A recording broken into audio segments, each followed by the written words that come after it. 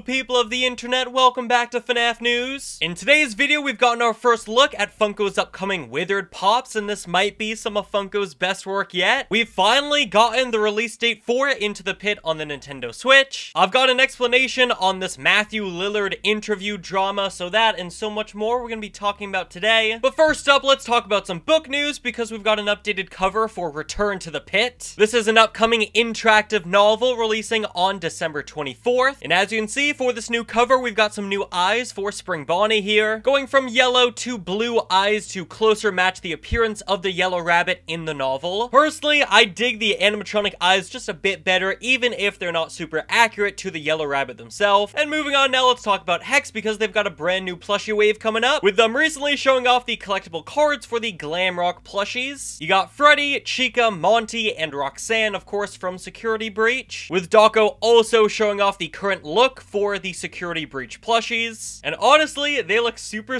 cute, super accurate as well. Dawko also confirmed that a Glamrock Bonnie plushie will happen in the future, and that when it does happen, it'll be based off his fixed design and not his destroyed look. And if you're wondering when you can pick up these Glamrock plushies, you might not have to wait too much longer, because recently Dawko stated that the Security Breach plushies are now releasing before Sister Location, with the Funtime plushies now set to launch sometime in December. And Dawko also showed off an updated prototype for the Funtime Freddy plushie. Sat beside him in this image is his old head, so absolutely an upgrade in the head department. Funtime Freddy, you're looking much better, my friend. And now let's move on to Youtooz, because recently they hosted yet another Reddit AMA, and they revealed, honestly, not much FNaF news, but FNaF news nonetheless. Going down the list, they stated that a teaser for the third FNaF print should be coming soon. The previously revealed DJ Music Man hanging pin will be released in a future wave, so that has not been scrapped. The Phantom plushies have an estimated time of arrival of Q1/Q2 next year, though the figures will release before them. Youtooz is apparently open to the idea of making merch based on FNaF book characters. They're working on ideas for shadow figures/plushies. An unwithered version of the Yellow Rabbit plushie is in the works. The second FNaF movie wave will include only 3 figures, and that wave will likely be released in December, with Youtooz confirming MatPat will make an appearance in that wave, likely with his character Ness from the movie. A Fredbear figure might be coming soon, the toy animatronics are coming in the future, and lastly, they have no current plans, unfortunately, for any Into the Pit figures. So that is not the only Youtooz news we got, because they've just revealed their next FNaF wave releasing on the 27th of October, with this upcoming wave featuring the Monitor buddies of Freddy, Bonnie, Chica, and Foxy, a brand new FNaF Lite, which is just the FNaF logo. You've got a jigsaw puzzle based on their FNaF 2 print poster, and then a whole bunch of plushies, including the Wet Floor Bot, Shoulder Riders for Baby, Springtrapped Chica, Golden Freddy, and Glamrock Chica, a weighted plushie of Roxanne, as well as Roxanne slippers. So just a whole bunch of products releasing on October the 27th, but that is not even the end of Youtooz news, because recently, Youtooz News, the Twitter account, revealed the concept art in 3D model for Youtooz' upcoming Springtrapped Afton figure, and this guy looks freaking insane. I wasn't a big fan of their previous Springtrap figure, but it seems like they're going all out for this new one releasing in the FNaF 3 wave. Seems like at the start of next year with the Phantoms. I'd love to know what are your thoughts on this brand new Springtrap figure. What are your thoughts on all the other Youtooz reveals? They're releasing a lot pretty soon. And then speaking of releases, the brand new FNaF Tubbz are now available to pre-order. We've taken a look at these guys in the past, and they are absolutely adorable. You can get the first edition of the ducks, which include their various props, or there are also mini editions of the ducks, where it's just the characters themselves. And Numbskull Designs, the creators of the Tubbz, have also revealed that sketches for future ducks have already been made, with those ducks releasing sometime next year, and they've also apparently taken on the challenge to make a mangled duck figure. No idea how they're gonna get that done, but I would absolutely love to see it. What are your thoughts on these ducks? Are you gonna be picking them up? And now let's move on to Funko, because it is Halloween season, so of course that means they're releasing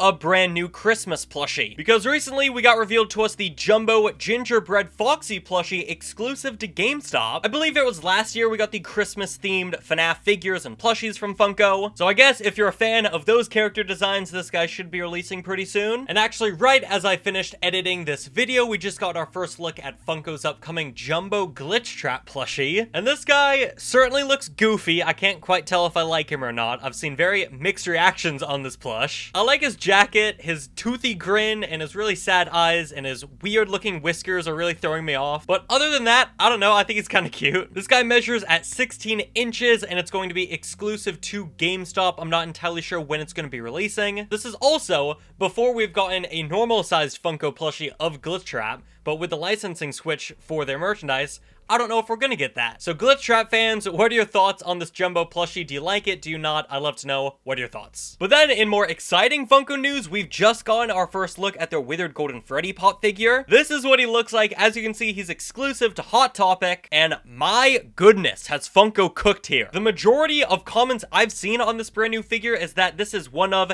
if not the best FNaF Funko Pop we've ever gotten. The detail on him is just absolutely insane. It seems like he's also hitting store shelves about right now. So if you're a fan of this Withered Golden Freddy Pop figure, maybe go check your local store. And we have also heard coming spring 2025, the other Withered animatronics will also be getting pop figures, as well as a 6-inch figure of Mangle. So it seems like Funko's really locking in for these Withered Pops. I'd love to know, what are your thoughts on this Withered Golden Freddy Pop? Do you agree that it's one of the best we've gotten? And then actually, speaking of Golden Freddy, kind of, FigPin has just released a gold-plated Freddy Fazbear FigPin, and this guy is exclusive to the FigPin website with only 500 pieces being made. As of the recording of this video, which should go out today, it does seem like he's still in stock, so if you want to own a pretty rare FNaF FigPin, maybe go pick this guy up. And then lastly, for FNaF merchandise, we've got some brand new food products from FYE and Spencer's, with the first one being a mystery-flavored Fizzy Faz soda from FYE. They've been releasing a ton of Fizzy Faz sodas, all of them flavored and themed around a particular Glamrock animatronic, though this one is mystery flavored, so I absolutely will be picking this up pretty soon to see what it tastes like. And then from Spencer's, they've released some brand new chocolate bars based on Chica, Foxy, and Bear, my favorite FNaF character. It looks like the Chica bar is milk chocolate with peppermint, Foxy's is milk chocolate with salted caramel pieces, and then Freddy's, or excuse me, Bear's, is just a regular milk chocolate bar. And then also from Spencer's is this brand new FNaF cotton candy, which as you can see, I've picked up but have not cracked into just yet. It's apparently Freddy's Fazberry cotton candy. I'd assume it's just gonna taste like cotton candy. I don't know, does cotton candy come in other flavors? I've been putting off eating that, but at some point soon, I will be trying it in a YouTube short. And now next up, we have got to talk about this Matthew Lillard and Streamily drama. If you remember, earlier this month, Dawko and FNaF, they announced that they'd be hosting a Q&A as well as a live autograph signing stream with a whole bunch of FNaF voice actors, as well as Matthew Lillard, you know, the actor who plays William Afton in the FNaF films. But recently, Matthew Lillard, quote, retweeted those announcements, saying it's really weird it's being advertised that I'm participating because I'm not. Also replying to Dawko saying I'm not participating in this, FYI. And of course that led to a lot of confusion among the fan base, and as it turns out, even Dawko and John themselves, with both of them replying to Matthew really confused about the situation but also apologizing, despite the fact that actually it wasn't even their fault. Because as it turns out, Streamily, the event organizers behind the live signing, they had some miscommunication giving graphics to Dawko and John, claiming that Matthew would be a part of the live Q&A, even though he was only doing print signings off camera and was not involved in the stream aspect at all. So now you've got people upset at Dawko and John for really not doing anything, they were just given wrong information, as well as people upset at Matthew for his initial tweets because they came off quite aggressive. And it seems like the majority opinion is that this whole thing should have just been settled privately. So just to recap, the event is still happening on October the 26th. You're able to purchase a signed print from all of the FNaF voice actors as well as Matthew Lillard. However, it seems like Matthew will not be signing any of the prints on the stream, and that the live Q&A is only taking place between Dawko, John, and the FNaF voice actors. So just a really messy situation all around. I feel super bad for Dawko and John, especially because it seems that, at least in Dawko's mind, this has tainted the opportunity to interview Matthew at a later date, which I really hope isn't the case because that would absolutely suck. I really hope Matthew can understand this was not Dawko nor John's fault. But at least we have some good FNaF interview news coming up, because Dawko has started to kick off his 3rd season of the FNaF show, and so far he'll be interviewing Marcia Svetic, the voice actress for Gregory, Roxanne, Vanny, as well as Mystic Hippo. He'll also be interviewing Joseph Poliquin, who played Carl in the FNaF film, as well as Piper Rubio, who played Abby in the FNaF movie. It seems like Dawko's already begun filming some of the episodes, so we got that to look forward to in regards to FNaF interviews. And lastly, for today, we have some very exciting news for Switch fans, because after a month's delay, MegaCat Studios has officially announced that Into the Pit is releasing on Nintendo Switch on October 31st, Halloween Day, which means I will be streaming here on the channel on Halloween, don't miss it. And they've also announced that patches for PlayStation and Xbox are currently underway, so some really good news for Into the Pit console players, and that's gonna do it for today's FNAF news video. We've been focusing so much on movie news recently that we've missed out on all of the other FNAF news, so don't worry, there's another FNAF news video coming out in the next couple of days. And then of course, filming for FNAF 2 begins in just a few days on October 27th, where Scott Cawthon has confirmed that he will be releasing some filming photos, so we got that to look forward to as well. It's just a really good time to be a FNAF fan, and it's a really good time for me to end this episode, I guess. That's my segue. So thanks for watching, and I'll see you all on the flip side. Goodbye.